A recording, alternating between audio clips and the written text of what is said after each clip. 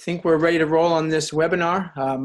The title of this is Keeping a Nature Journal. It's Best Practices by teachers Heil and Peter Vitz. I'm Peter Vitz. I've been working at the Heights for 11 years. I'll let Eric introduce himself. My name's Heil, and I've been teaching in the lower school at the Heights for going on about 13, 14 years now. So I worked at several zoos before I worked at the Heights, and I have a real love for nature. So this is definitely a topic that's dear to my heart. We'll start in just a moment, but we'll work through first with some of the practical questions that can arise when we're dealing with this subject. The first is, who should keep a nature journal? And one of the things you'll discover as you teach this subject yourself, or if you're getting ready to do so, you will realize that really it's something that any age can benefit from. My own children have done it even at a quite young age, and you'll discover as a teacher and as a parent that we're also students as far as discovering all these new and exciting natural finds, and the excitement grows greatly as you work on this with your children or with your students. You really find many new things. We have here a few examples of work, and we'll have some more at the end. This is just to kind of give you a little taste of it. Yeah, so really, as Pete's saying, any and all ages can benefit from this. If a child is young enough to begin drawing, and especially once she begins writing, they can really benefit from this experience of keeping a nature journal and all through life. Really, keeping a journal in general is a wonderful practice, and we're going to talk specifically towards a nature journal, one that tracks what's going on in the natural world.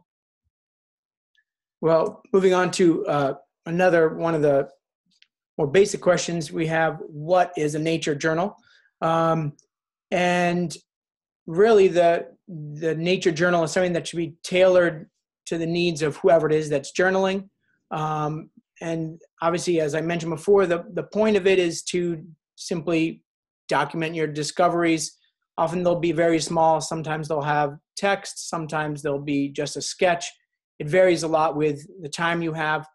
But the really important thing is that it's something that the subjective material can be used in a way that you know is going to be effective. So for the children we teach at the Heights, we use a blank notebook, kind of like a marble style notebook with blank pages, which gives them a lot of room to draw. But again, if it's something being used by an adult or by older children, then you can adjust it to what they're going to be doing. Maybe it's most effective to have a pocket little sketchbook, or maybe it's more effective to have a more substantial watercolor pad, or something that can handle greater artistic endeavors than maybe some of the younger kids do. Yeah, I think the more beautiful the journal is for me, the more enticing it is to take it out and use it. I have some gorgeous leather-bound monograph journals that were given to me as gifts. I really enjoy taking those out and doing my best work when I'm using them. But really, the journal itself and what it is, it's whatever you want it to be. There are really no rules in terms of, what you put down in there. It could be sketches of things you're seeing. It could be your own ponderings about the things that you're witnessing, questions that you may have. It's really for you. It's something that's going to help you to engage with what's going on in the natural world, and it will really help you grow in your own knowledge of yourself and of others. So the sky's the limit. You could be writing poems, you could be painting a little watercolor, whatever it is. All of those things fall into what a nature journal is.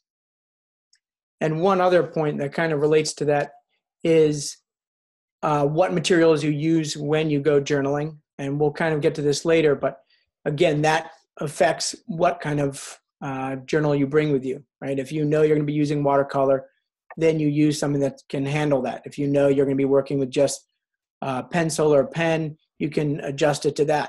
But again, it's one of those things that you tailor based on your own experience, and also, of course, what you can expect your students or yourself to accomplish.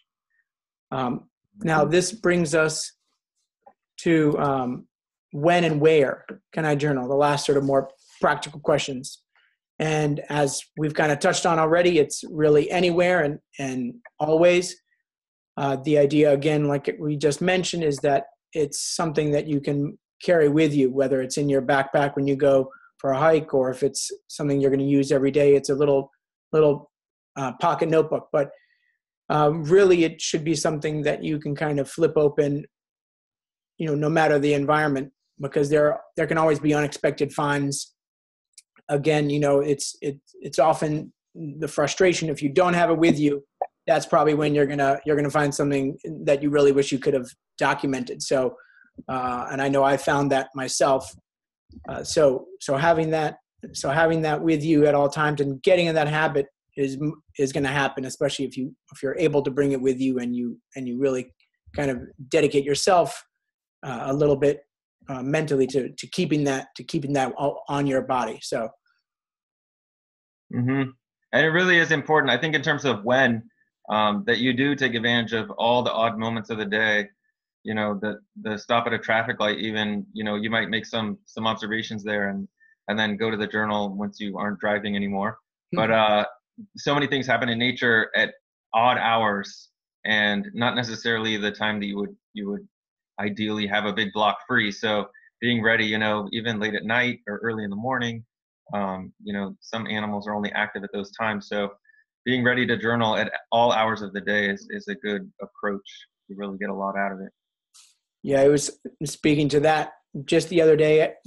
I was driving along with my boys, and we looked up and noticed a bald eagle being mobbed by crows. So it was something that I then later added to my journal, consulting with a bird guide, just to document that. And as Eric's saying, it's one of those things you can kind of have your eyes open even at those odd little moments. So it's really good to keep your eyes open at all times. And that's one of the big things we're teaching our boys at the Heights, and that's what I am teaching my children. And that's, I'm sure, what is much of what is going on for those who are watching. Now we get to why should I keep a nature journal, which is obviously one of the bigger questions. And there are many points to this, and we can't touch on everything, but really one of the things I now do at the Heights, besides teaching natural history, is art, and these two subjects are really intertwined, and it's a pleasure to be able to do both, because I'm really teaching the children in both classes how to see things clearly, and in particular, obviously, with natural history, it's engaging with the environment that's around them. We bring them out on the campus and explore their familiar haunts and the places that the trees they climb. But it's one of those things that allows the boys to either get out of their own sort of own head and kind of get more involved in what's around them, but also, as Eric mentioned a few moments ago, it also helps us to be a little more introspective, because we're allowed to look at something and discover, as we study it, its beauty, whether it's in the order it has, or just kind of objective beauty as a flower or some animal. But this is one of the things that is a huge reason that we do this, and it's natural history is considered sort of the core class in the lower school, and journaling is considered to be the core, really, of natural history class. So it's kind of the core of what we teach in the lower school at the Heights, relates to how they nature journal, how they interact with nature in this practice. And it really is true that the teaching of how to actually see what's happening around you. We often come to nature with so many preconceptions. We kind of think we know how ants behave, or how, flowers are shaped. But once we get the boys to really slow down, to stop, and to look at what's going on, it blows their expectations away. They had no idea that, you know, this wasp would go over to the fence post and would start chewing on the wood of the fence, mashing up the wood into a pulp, and then flying off to add to its nest. You know, but you can watch the wasp if they take their time, and that's something they could journal with.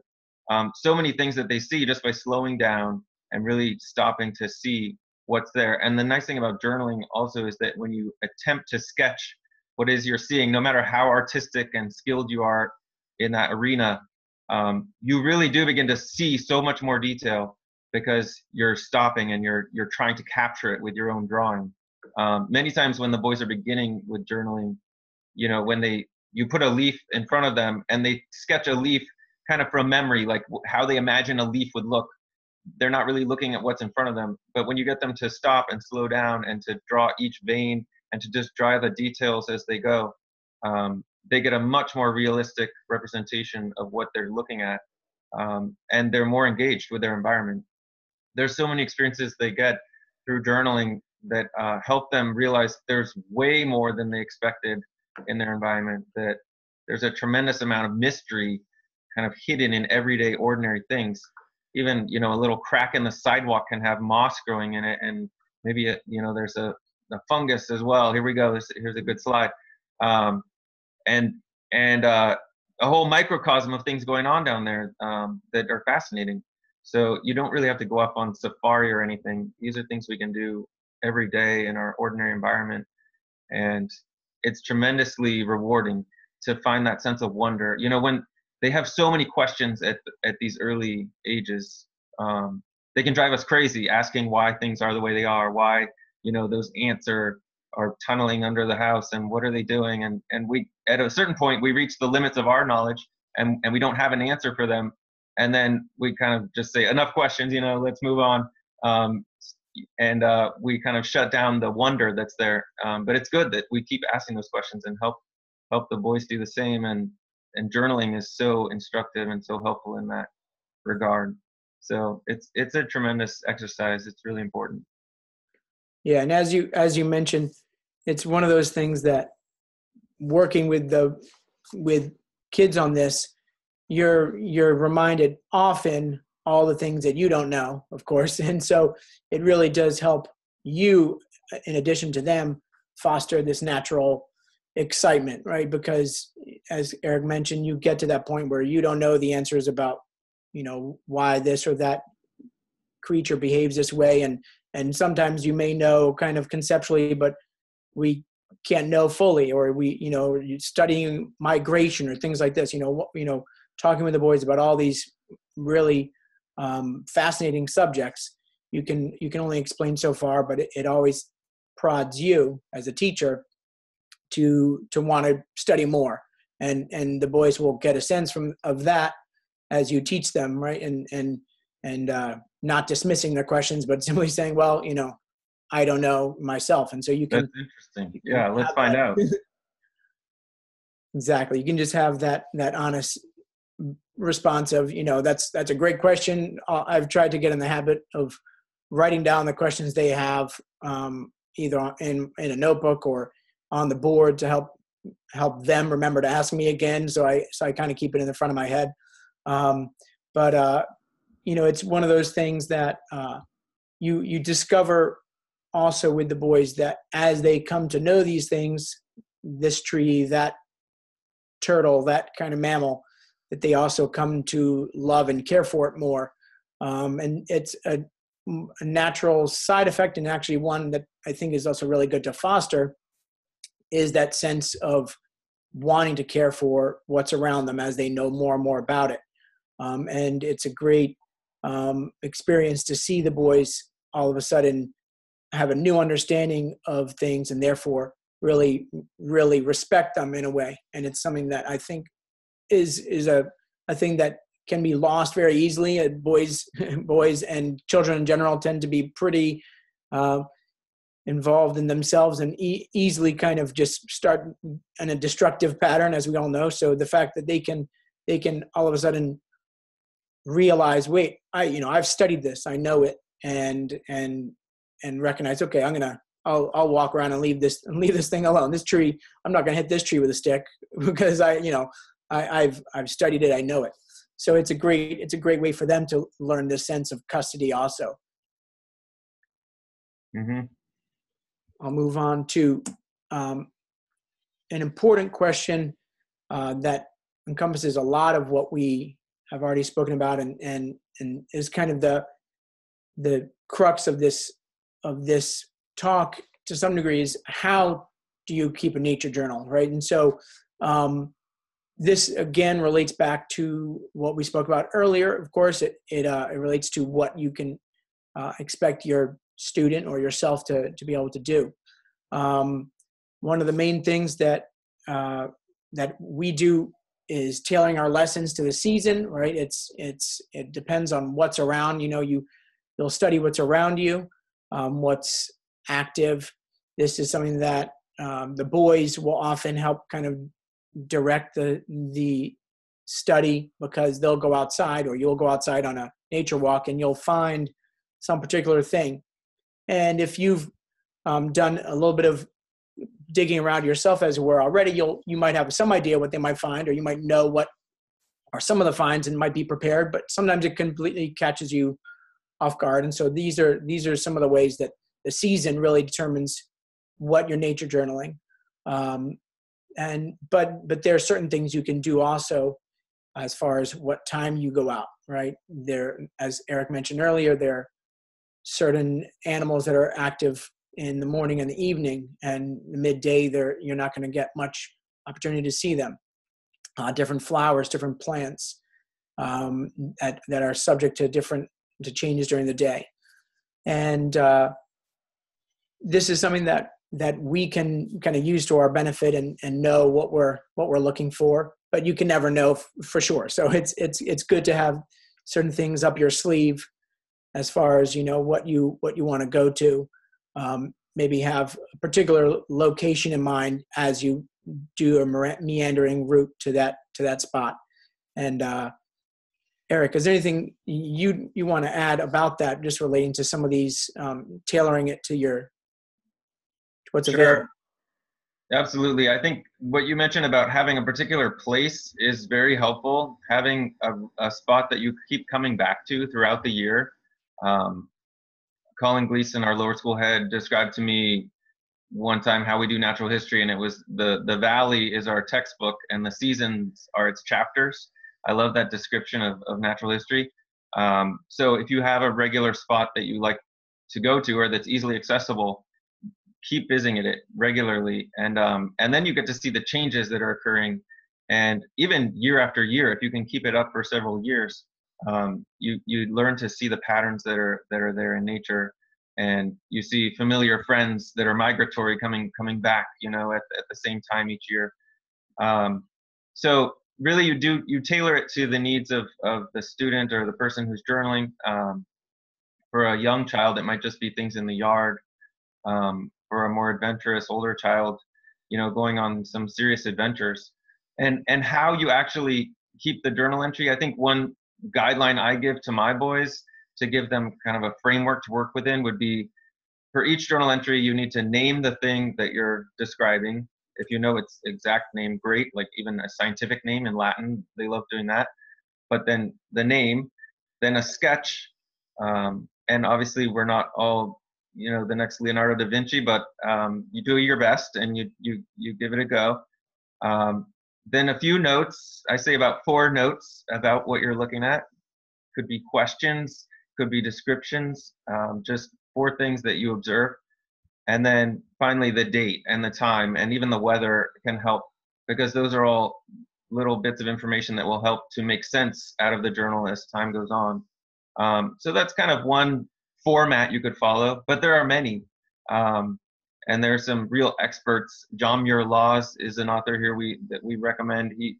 He has different approaches to journal entries. One might be thinking of the area that you're witnessing and visualize it in cross section, so that you see a cross section of the topography of the land that you're looking at, and you can look at the slope really, and where the water's going, and what types of flora and fauna you find at different elevations. That can be an interesting way to enter a journal entry.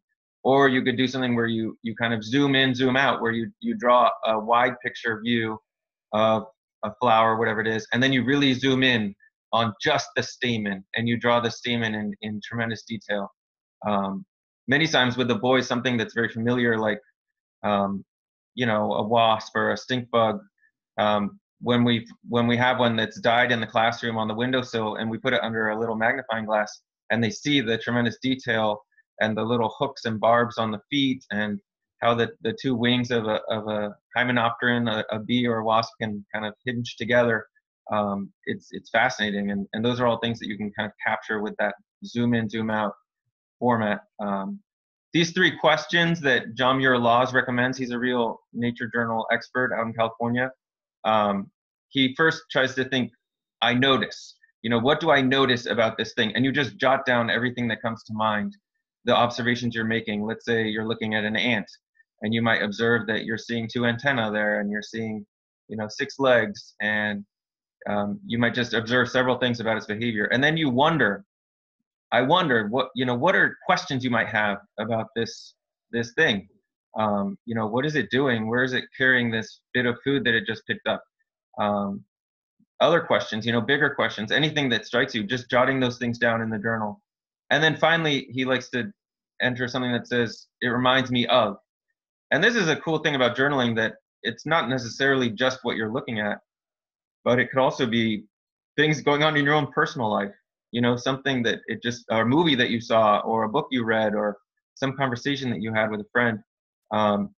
Sometimes those things in nature can jog our memory, and we draw a connection there, and it might help us make sense out of some experience that we've had. So I like that format. I think it's a good one to keep us questioning, but to be very observant at the same time, and then to draw connections.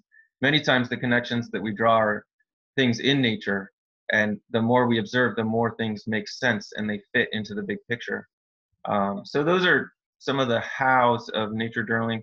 The more you get into it, there are many techniques and many other types of approaches you could use to a given entry. But if you follow those basics, you'll find it pretty rewarding, and also you'll find that the entries that you make are very helpful when you can look back and you can make sense out of what happened when, because you recorded the date, and you recorded the weather, and you knew the time of day, and it fits in with what you're looking at. So yeah, to that point, it's one of the things I've also noticed, that just getting them to stop and observe the weather helps kind of just get them in the mode of, okay, I'm now listening in a different way. I'm paying attention to my surroundings in a way different than their sort of normal going out for a walk, where they might ignore little things like that. Sometimes I'll even have the boys stop and jot down in there what they hear or see or smell or things like that, just to get them kind of in a different mentality, a little more recollected. And then also kind of, again, speaking to what you were saying, Eric, sometimes a good opportunity for us at the Heights, we have a number of pets at various points, and so we'll classroom pets and things, and those are good subjects for study in the winter when the weather is just absolutely foul and you can't get out. So having those animals that you can study up close and easily, and again, when they're familiar, that's often one of the better things, because it forces them to actually look at something and realize, oh wow, we've had this in the room for months, or I've had this pet dog for years, and yet I never noticed A, B, or C, right? I've never really looked so closely at his paws, or I've never looked so closely at what his teeth structure is like, or things like that. So those opportunities are great also. And of course, accessible to your younger kids who may love that pet, and now having a chance to study it can grow more appreciation, a greater appreciation for that sort of family member, as it were. Yeah, and I think the how, as you do this, as you journal more and more, you realize, oh, I could be doing this. I could be adding a little more detail with my notes, or maybe zooming in a little more with my sketches. And also one thing to think about, if art is really a struggle and sketching is just miserable, some nature journalists that keep these things, they take pictures, so for an adult who really wants to capture something they're seeing, maybe it's a whole landscape, maybe it's just a detail with a flower or a specimen they've encountered, taking a picture and then later printing them out and just inserting them into your journal could be a way to do that. There's all kinds of ways you can make it more fulfilling, more rewarding, and more attractive. Many times the journal is a historical record for us. So you go to a beautiful place, maybe it's a national park, a great kind of outdoorsy vacation, and if you kept a journal, so many memories that would have otherwise been lost are retained, and you can go back and revisit those amazing experiences that you had, the beauty that you saw, and it stays with you. Derek Jeter, the retired Yankee baseball player, mentioned in an interview that one of the things he regrets most about his professional career was that he didn't keep a journal.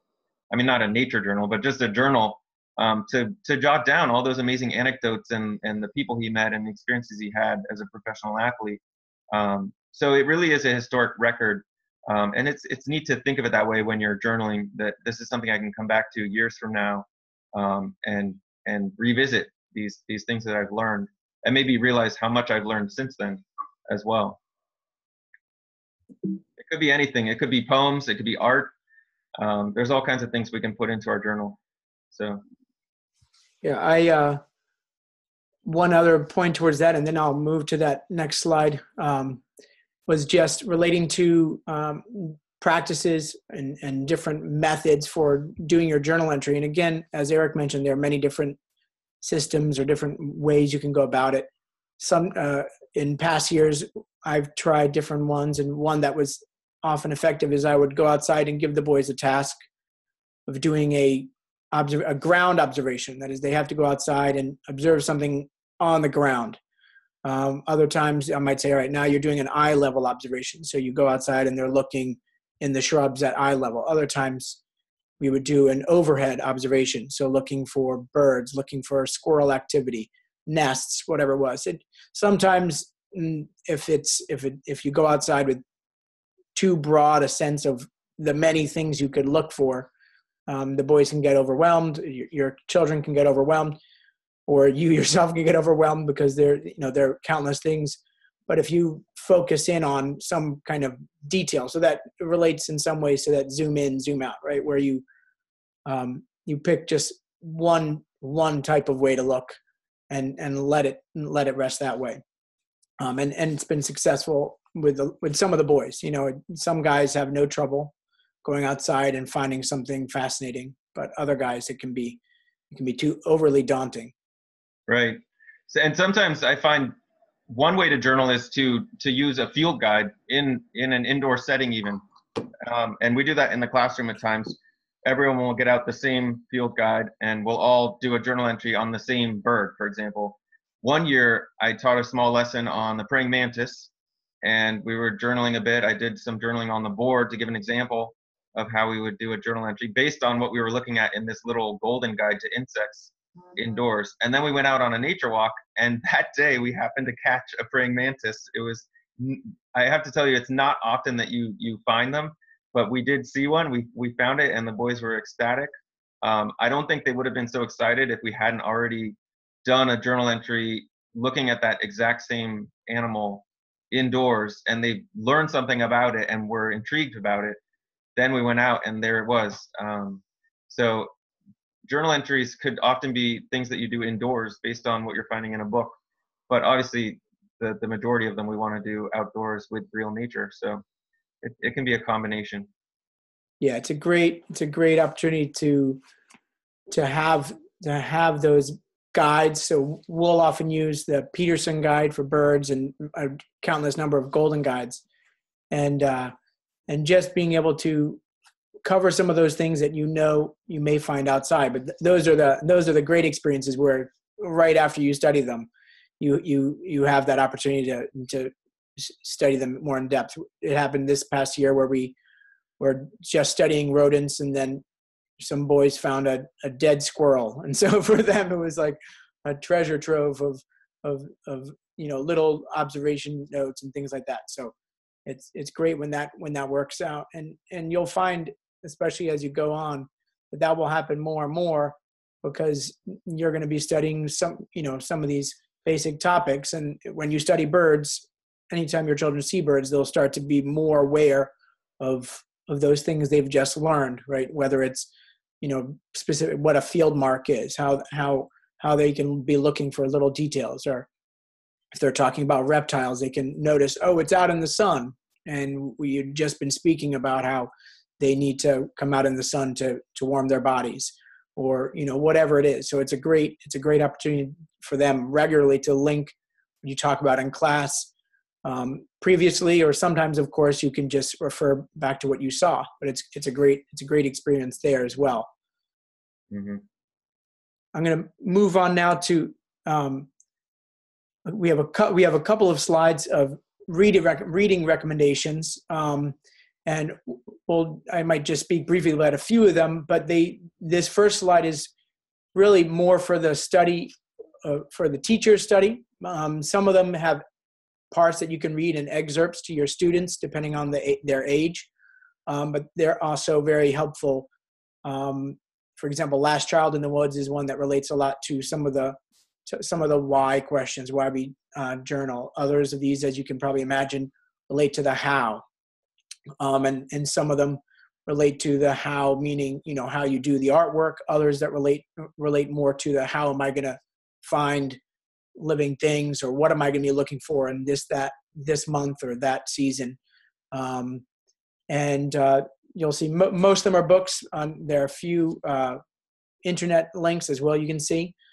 And what I have not listed here that I mentioned a couple of minutes ago are couple that we use often. The Roger Torrey Peterson Bird Guide is sort of the standard that we use, but there are a number of others. I personally own the Sibley Guide, and I know there's Audubon has one. There are many to choose from, and you can kind of find what you like best. And I just the other day, when I saw a hawk in our backyard, I used both the Peterson one and the Sibley to get a sense for what it may have been that I saw, because it was slightly unusual. So having both was actually a big help, because they sometimes give slightly different information or in different ways that can help you a lot. Mm-hmm. Yeah, and while we continue to talk about some of the recommended reading, if anyone has questions, feel free to type them in the Q&A section, and we'll try to get to those as we continue. I really like the Law's Guide to Nature Drawing and Journaling. He gives a very thorough treatment of how to keep a journal, and a beautiful exposition on how to improve your artwork and different techniques that you can employ. But his website would be a good place to start. All of these are tremendous resources, and it's really, each one of them is kind of the tip of the iceberg. And you realize once you start down this path, there's just so much to learn, so many fascinating things to observe in nature. And the more we read, the more you start seeing things outdoors. Growing up in California, I thought I knew a fair amount about nature, and I did, but I felt that birds were one of the things I knew pretty well. I would look at a bird and I'd say, oh, okay, it's a sparrow or it's a crow. There was like two categories of bird in my mind.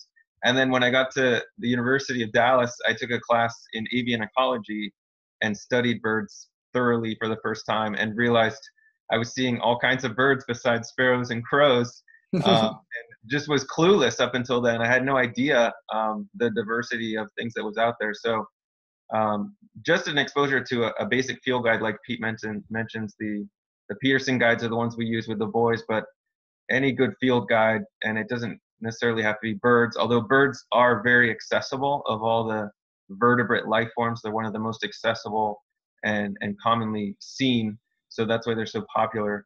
But a guide to amphibians or a guide to wildflowers, any of those can really just turn you on to what's going on around you, things that you didn't even notice. Yeah, and one other author that I realized is not in there, but we've used especially for our own study, is Roger Karras has a number of books that are great because they're a number of these other books do as well, but he has a great sense of narrative and telling the stories of these interacting organisms, because it'll cover plant, fungus, bird, mammal, kind of just, it runs the gamut, and he weaves it very well into a story. They're great for the teacher to read up on, and to just for general knowledge. And also sometimes if there are passages you find, you can read them, or even just to give you a sense of how you can impart to your students or your children some of these different ways that animals and many countless things interact. So it's a great, his books also are a great resource. I've read, I think, at least 2 of them, and he has many others. Mm-hmm. I'm going to move to this one other slide that relates to recommended readings. This is a selection in particular of books that I've read aloud to my children or to campers, with the exception of the last one there.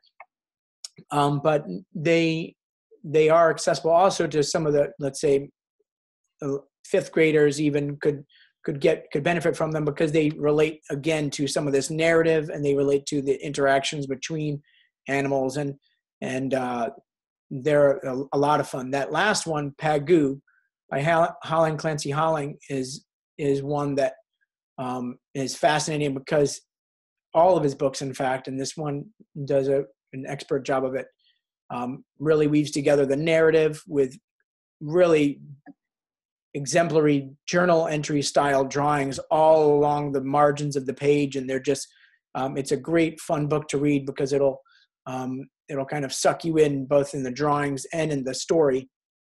But he has several others as well, excuse me, that are a lot of fun. And those actually, I think, or some of his others are on the Heights books list that you can find on the Heights website. And those, his books are a great resource. And there are also others for older grades on some of those lists as well that relate to natural history. Right. We have one question already, which is, do we have any recommendations for art supplies, carrying cases, and media that we prefer? So I would say the most basic supplies for journaling would just be a pencil and the journal itself. That's the typical thing we go out in the field with, just because it's so portable and there are fewer moving parts. But often we'll then move into using colored pencils. Sometimes the boys will bring colored pencils out on a walk, but many times we'll add the color when we get back to the room. I do like to travel with a box of colored pencils, and I like high quality ones like Prismacolor, because the colors are much more vibrant and they last much longer. So it's worth investing if it's something for personal use, getting some quality colored pencils. But the most basic supplies, the media that I prefer, is generally pencil and paper, and then adding colored pencil. But of course, the sky's the limit. Many people like to bring their watercolors if they have an extended period and they're out there for a while, or if they take a photograph or whatever it is, and come back and have time in the studio to paint what they witnessed. Watercolors can be amazing. Mixed media, it's whatever works. Sometimes in a specimen itself, you might press the leaf of a tree that you're looking at right there in your book. Maybe tape it in so that you have a specimen there to look at later. Same goes for other small things that can be flattened and entered there. I don't know about you, Pete, with media. Yeah, I mean, I found that usually color pencils are kind of cumbersome, as you mentioned, and I, for the most part, use pencil. Occasionally, we'll bring things back to the classroom and use color pencil then, or if there is a very particular place we're going to, I'll use color pencil, because I can bring them to a very careful destination, and we can keep track of their supplies, and it's not going to be sort of scattered in every direction. But I don't think I've ever used watercolor with the students. I myself have, but that is tricky, and you have to to some degree, well, depending on your familiarity, it most often will require a little more time than just a quick pencil sketch. And I just noticed that a follow-up to that question was what the hawk was in the backyard. It was a dark morph of the rough-legged hawk was what I found it to be. I had to, consulting from both guides, I was able to determine it because it had noticeably brown face, head, and chest, which was kind of unusual. And there were some other things I noticed, but I did regret not having paid even closer attention as it kind of made its way across my backyard to any other field guides I could see, because field marks, because I was kicking myself thinking, wait, it could have been something more rare. Maybe, maybe I could have ridden into Audubon or something, but it was a fun one, because as far as I know, I'd never seen one before. So it was definitely a fun find. It had sort of strange behavior that caught my attention to begin with, and so it was fun to be able to identify it. That's great. Yeah, so if anyone does have more questions, there's a Q&A box at the bottom of your screen. If you just click there, you can type in any questions you may have. I have noticed that even while driving, that if I'm more tuned in, if I turn off the radio, if I roll down the windows, there's things going on. Actually, driving is one of the great times to see birds of prey. They like to perch on lampposts and telephone poles, because it gives them a broad area to survey of low vegetation, of grass. Just today, I was out running an errand, and I heard a sharp-shinned hawk calling, and I just knew it from the call. It's actually one of the things we also do with the boys is learn some of the calls that birds have. And then I kind of searched around and I found it, and sure enough, there it was. Actually, one way to help learn the calls of birds, or to kind of get into birds if you're interested, is there's an app that you can get through Cornell University. They have a bird app, which it's very well done. It includes vocalizations and range maps of the basic birds that you'd find in North America. So I recommend that. It's the Merlin app. Merlin, like the wizard, but it's also a falcon species here in North America. So the Merlin app from Cornell University. Cornell is really the premier American university in terms of ornithology. They do a lot in terms of the bird counts and other things that go on. So, I've used that app as well. I've found it helpful on a few occasions. So yeah.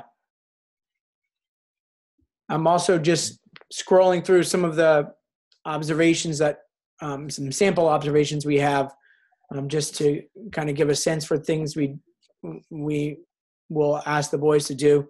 Some of them are samples of our work, some are of the students, some are old, some are new, but it's just to give a kind of flavor for the different types of things they'll be looking at.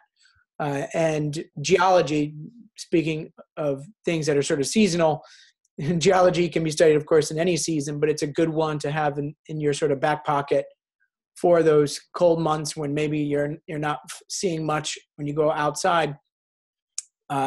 Studying of rocks and talking about some of those landforms and things like that can be a great one to do when other things are less accessible. And what I've found that is surprising is oftentimes it can become one of the boys. It can spark some of the most excitement with the boys, because as soon as you crack open one rock for them and show them that on the outside it looks sort of drab and gray and not very interesting, and you crack it open and you show them, many colors or little crystal forms or whatever it is, you will most likely have inspired a little bit of that destruction we spoke about earlier, but towards, I'd say, a good cause, which is kind of going around and discovering and learning about these things. It's a great and fun one to look at. I just noticed we have a question which asks, what local spot is the best to bring your nature journal for the first time, and what time? I can say, as far as what time I would think usually your early morning. So if go out for a regular early morning walk, or you are an early morning jogger, or you're taking your dog out or whatever, those are good times. The early morning, you tend to see, because it's quieter, but it's light, you'll tend to see more birds. You'll tend to see more mammals, especially the more seclusive ones. You'll see some of the nocturnal ones on kind of their way back home. So you'll get deer, you may even get raccoons or things like that. You'll also be more likely to see tracks, see signs of the animal activity over the night. And as far as favorite places, I mean, specifically, it's sort of synonymous with nature journaling and with the natural history curriculum at the Heights in general is going creeking. So I would think that's kind of a quintessential, right? So if you have a creek nearby, that's one of the ones that I would recommend. Eric, I know you will often go on your runs along the creek, so you can probably speak to that as well. Right. So absolutely. I think if you live near the Heights, Cabin John Regional Park is a wonderful place to go for the first time. There's plenty of parking there on Democracy, right by the tennis center, and you can go around the tennis center, and there's trails going through the woods as well as along the creek. Creeks and waterways in general, kind of riparian corridors along creeks and rivers, tend to have a lot of action. There's a lot going on around the water. You're going to see more amphibian and reptile activity. You're going to see more birds, and even the mammals will all have to be coming down to drink. So yeah, early morning is good. Actually, late afternoon can be good as well, in terms of the amount of activity you might see.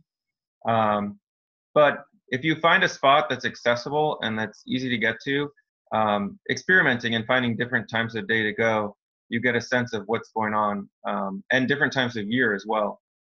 For me personally, one of my favorite local places is the area around Old Anglers Inn along the C&O Canal towpath. There are the Billy Goat trails there, which are a little more rigorous, maybe for older children. But there's also the Gold Mine Loop trails, which are above the canal on the uphill side. They're lesser known. And there's also the Burma Road, which is very, very even. There's hardly any elevation change at all.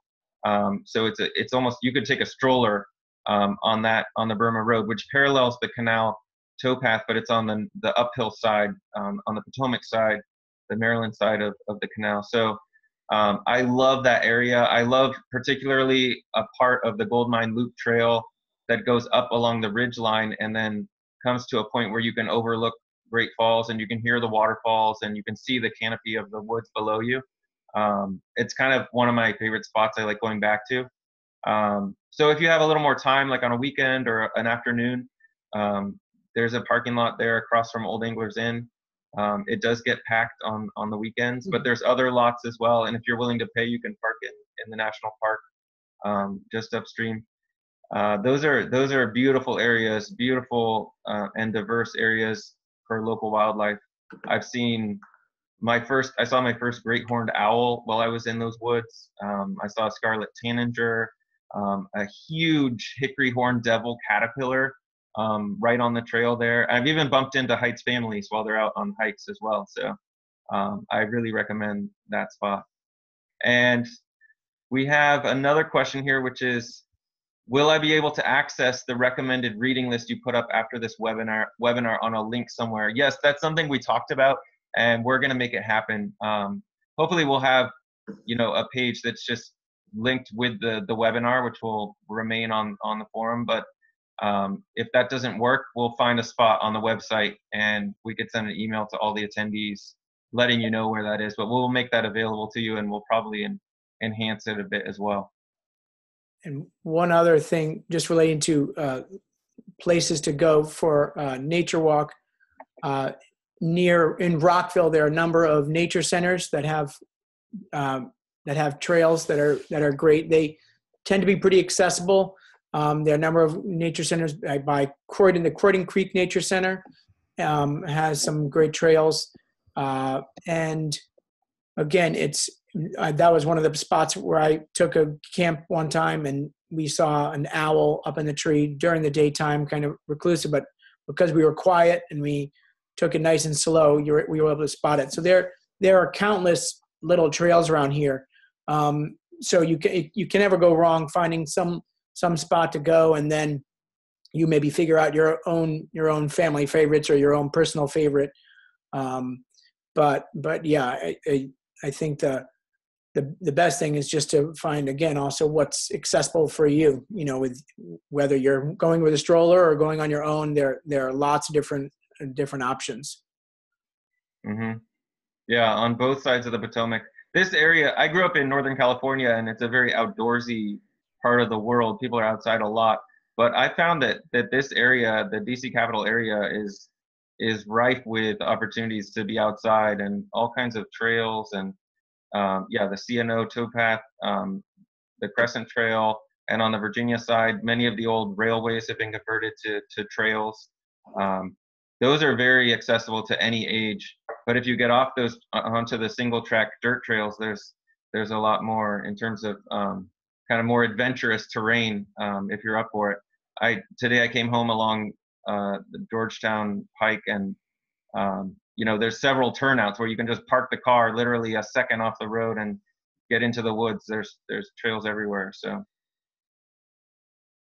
I realize I stopped scrolling through some of these, but I'll just finish off these sample journal entries. But I want to just thank everybody for tuning in. It's been great to have a chance to share with you. One of the things I've discovered is every time I have a chance to revisit what I teach and look at it and talk about it with my colleagues and kind of just examine how we do things, it's great personally and professionally to kind of to see those areas that other people are doing, see different ideas that other people are doing, and to execute them. So thanks for this opportunity, and we hope you can tune in again. Thank you so much, and I hope everyone goes out and gets to journaling as soon as possible. There's almost a full moon tonight, so get out in there and look.